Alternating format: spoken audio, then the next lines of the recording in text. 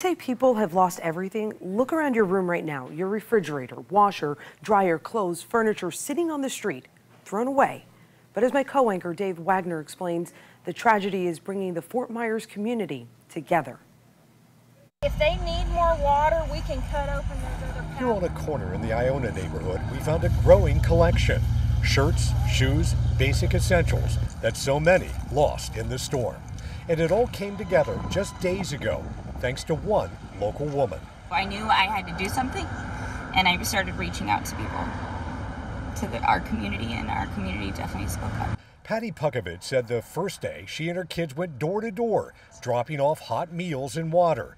Within a week, it's grown to what you see here. And over in North Fort Myers.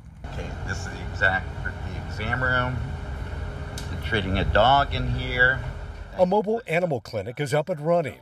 UF's College of Veterinary Medicine and the Florida Veterinary Medical Association are stepping up to help clinics that lost power. Here's a reminder on how you can help.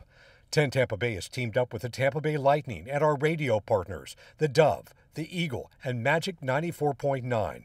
If you want to donate money, just scan the QR code on your screen. Your donations will go to the Lightning Foundation, which will make grants to local relief groups working hard in the disaster zone.